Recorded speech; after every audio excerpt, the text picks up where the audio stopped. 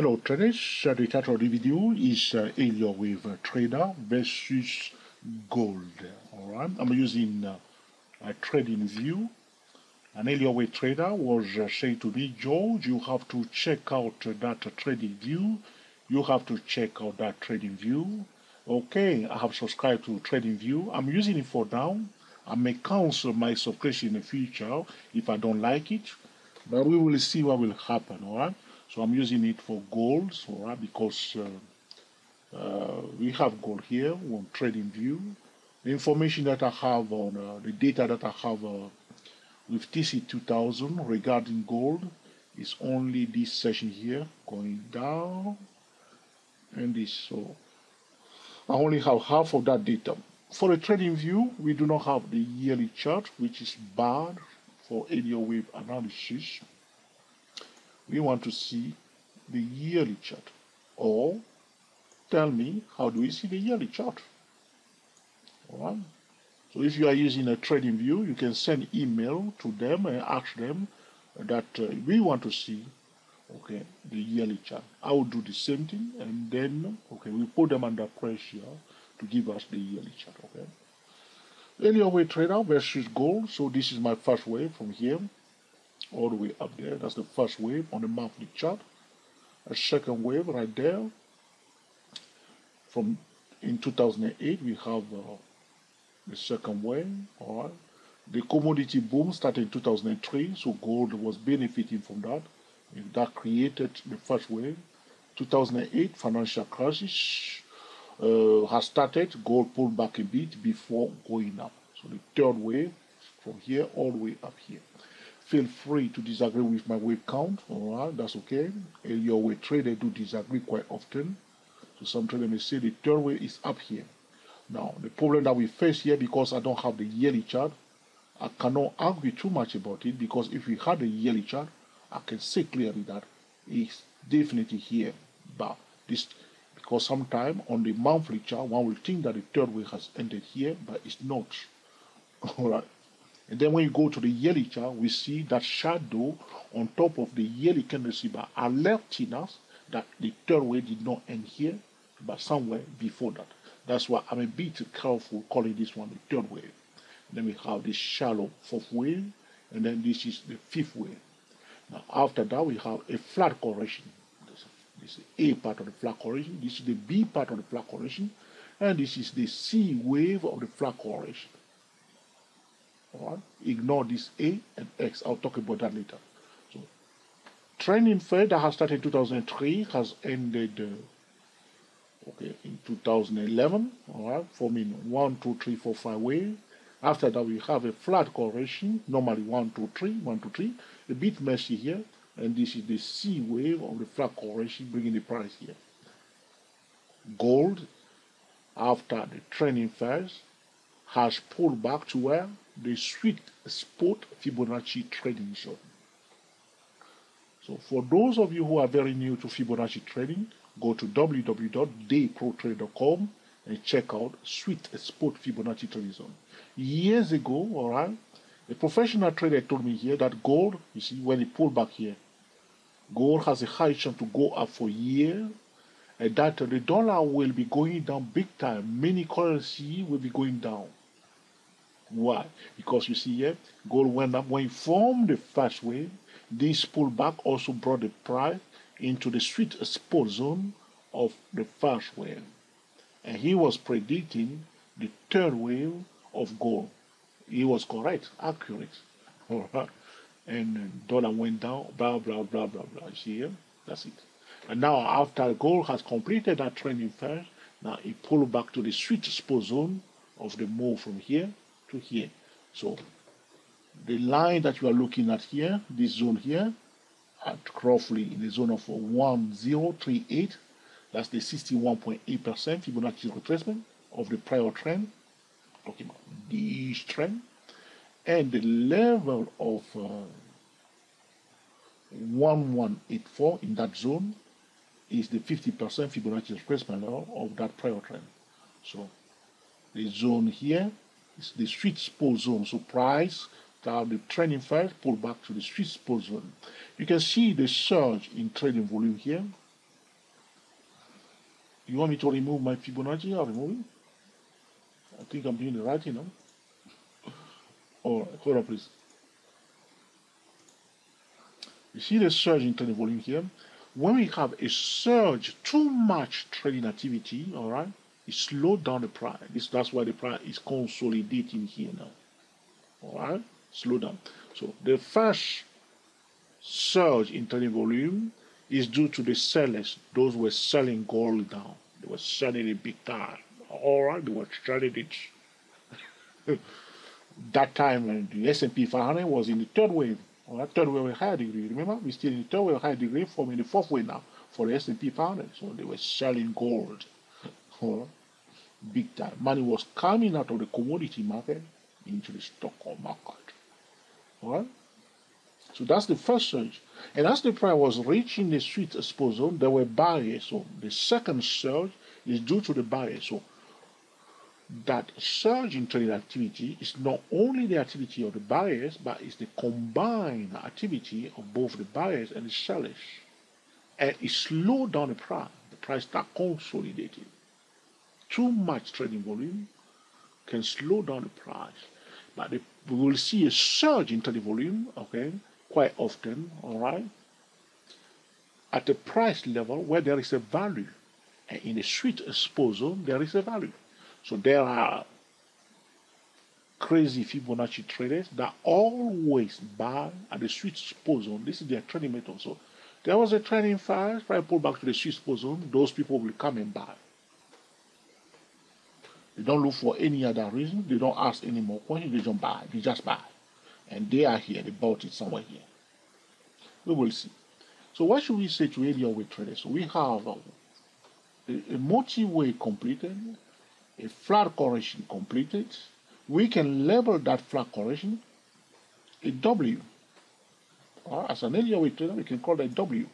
So we can see to trade, there's a possibility that we may see, because everybody will now be thinking that because the gold has reached the sweet spot zone as it did here, there's a high chance I start trending again, forming maybe the third wave of a higher degree. So they will say, oh, this 1, 2, 3, 4, 5 is the first wave of a higher degree, and this flat correction that you are calling a W is the second wave of a higher degree.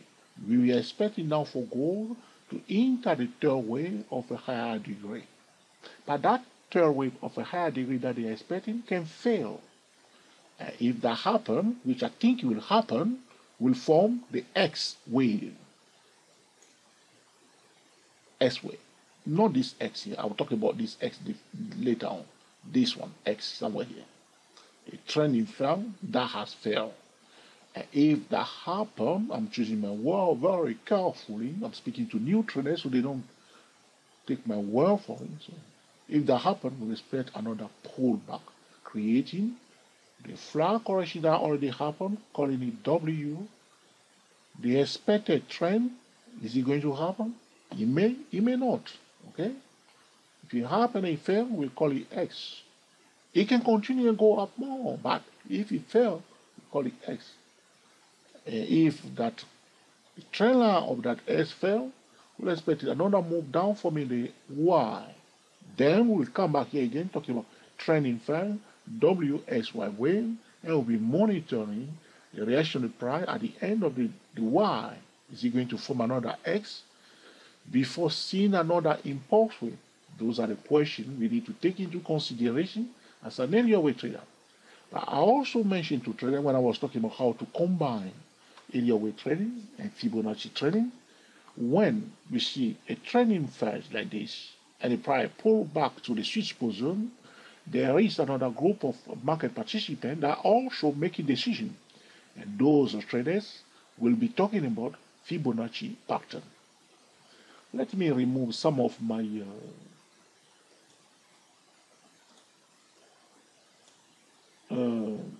letters on the chart so you don't get remove them all. That's not exactly what I want to do. I'll get used to this soon. So there is another group of market participants. Those are Fibonacci traders. So they will be labeling this point X, and they will be labeling this section here A.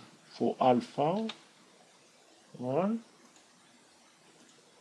And then they will be expecting the price to rally up a bit to a point called B for Bravo.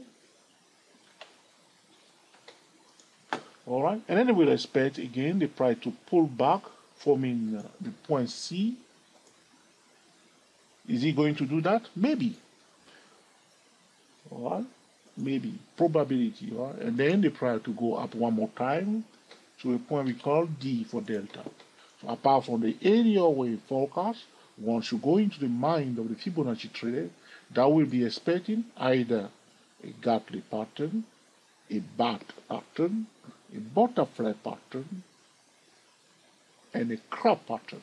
One cannot pretend to be a fully fledged area wave trader if one does not understand the Fibonacci pattern, and most importantly, how to combine Fibonacci trading and area wave trading. They work together, all together. So you can see clearly. Instead of seeing partially, you want to see clearly, all right? Are you with me now? So this, you see, this point, they will call it the Fibonacci trend, we call it X, they will call this point A. At this junction, probably they are calling this one already B. But in my view, the B is not yet in place. Maybe. Just see here. All right. If the price from resistance just went up from here, going up, what is the first level we should watch for D? That level is here. It's what? Fibonacci retracement of SA. Which level? For the Gartley pattern, the target for the D is at a 78.6%. Fibonacci retracement of SA. That level is at 1597. 1597. That will be the first Fibonacci target at point D. 78.6% Fibonacci retracement of X to A. Correct? That's it. If it breaks above that level, the Fibonacci trader will be thinking of the bat pattern. They'll be watching a level of 88.6% Fibonacci a retracement of SA. That level, roughly, because I don't have your chart, I'm just roughly, will be at 1699, somewhere in that zone, 1699. It brings above. If it's not a bad pattern, they will start thinking of what? Butterfly pattern, all right, and crab pattern. So one will highlight, okay, the 138.2% and the 161.8% Fibonacci extension level, all right, of AX, because we go in this direction up, so it's not SA anymore, because if you talk about SA extension, it will be down here. So that will be, one should highlight, okay, you put it upside down, okay, 138.2% and 161.8% Fibonacci extension of AX, not XA, all right?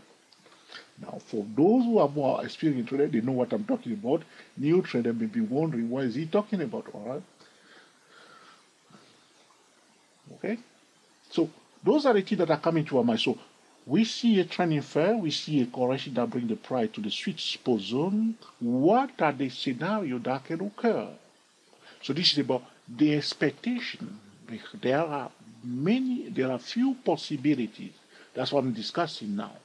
But those are possibilities that we call forecasts.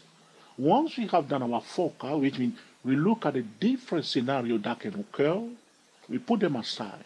The next thing that we do, we concentrate on the price action and we trade around key level, okay, making excellent decisions.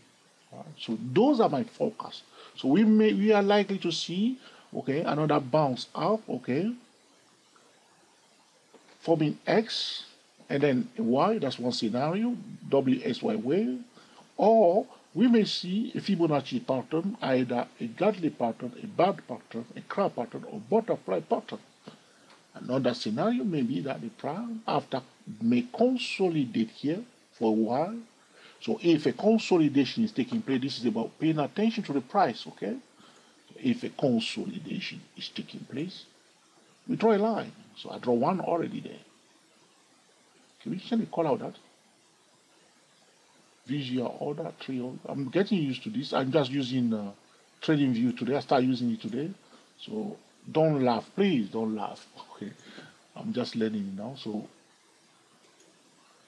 there is a consolidation you can see between the level of 1345 and the 1154. So you see that consolidation is going on now. So people are buying near the level of 1154 and they are taking profit at 1345. There is a midpoint target roughly in the zone of 1247. Roughly 1247. That's all. Alright? So this is what's going on now. So same thing like for a triangle. Alright? I'll get used to this charting software soon.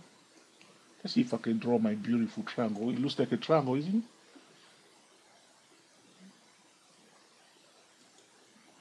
Okay. I'm getting there. So it looks like a triangle now, yes or no? It looks like a triangle, yes or no? Okay, I'm going to use a conservative measurement here.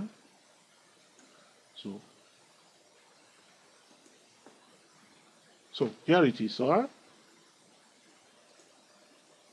So anything is possible. You can break above the consolidation. You remember the horizontal consolidation, the level of 1345, and also it can break below 1154. As we said before, now we have that triangle. If it breaks above it and find a support, prior to bullish signal. If it breaks below it and find a resistance, prior to bearish signal, as we did for the S&P 500. So those are the scenarios that can occur. And as I mentioned to you now, we have done our forecast. We have looked at different scenarios.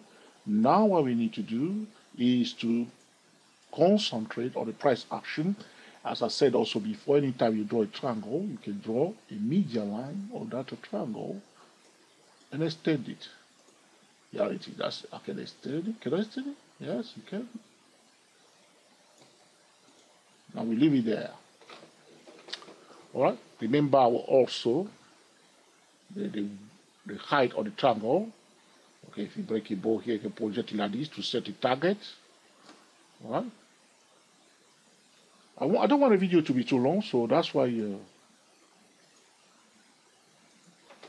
because I'm just start using this software now, so if I want to do everything properly as I do with a TC2000, that can be time consuming, so that's why I'm a little bit in a hurry right now to go fast, okay?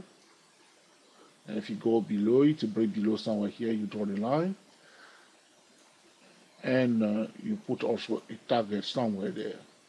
So 1586, and that's for the bullish first target, and the second target for bearish 937.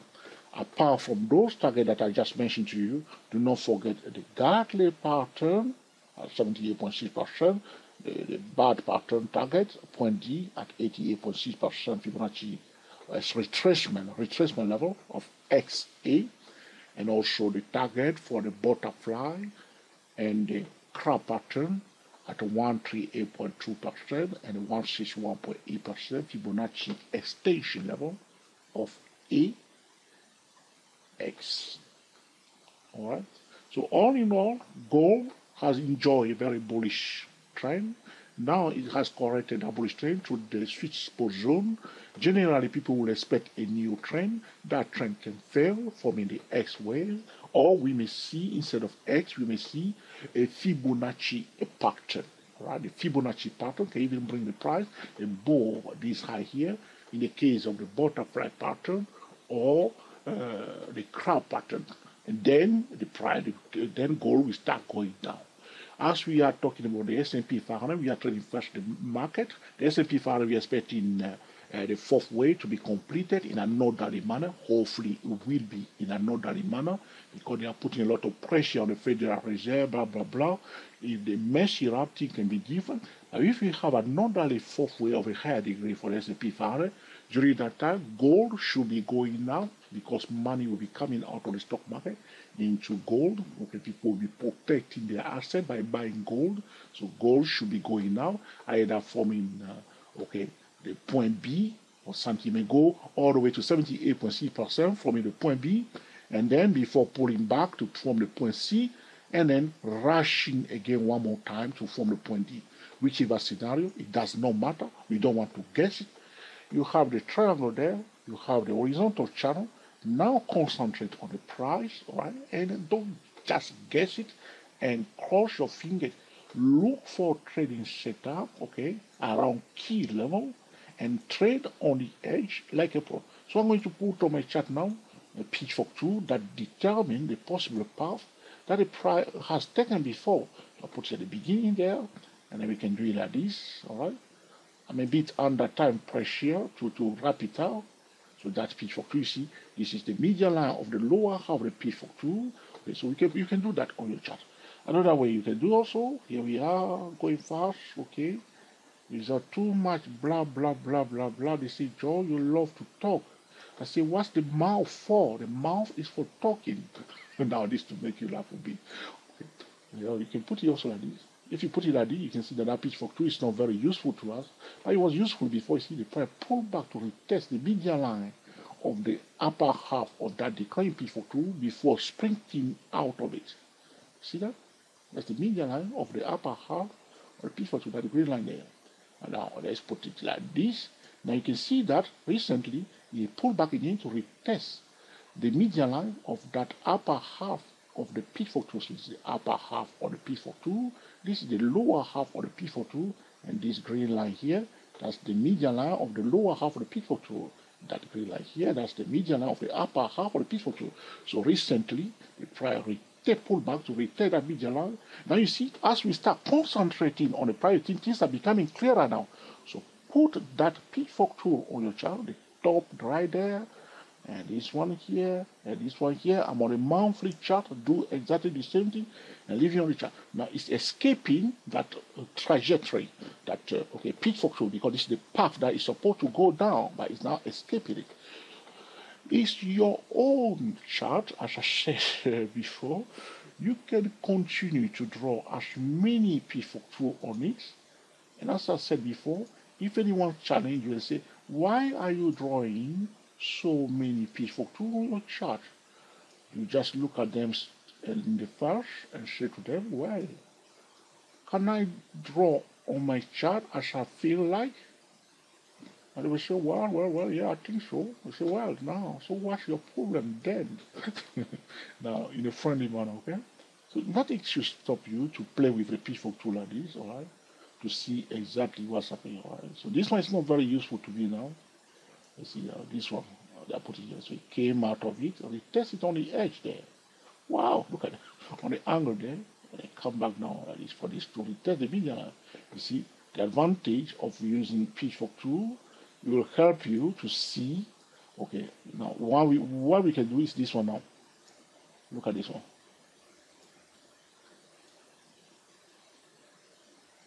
Okay, so from here it went up, you see, then it pulled back almost to the starting point. We don't usually like this, but just leave it like this if that can be useful to you. If it's too much for you after you check it out, you may want to leave it on your chart like this, because you see the triangle. Okay, the horizontal channel, and leave that one there. But I think I will remove that one for now. Okay.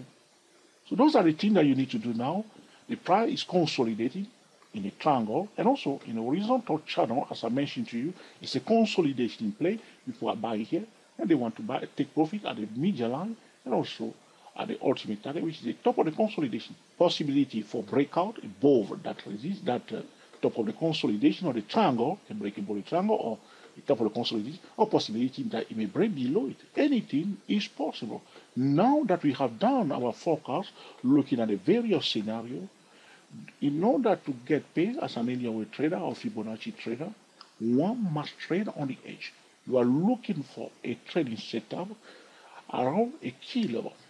If, like this one here, this was a bullish trading setup, a common setup like that, broken, all right? The prior was testing, you see, the median line of the upper half of the pitchfork tool.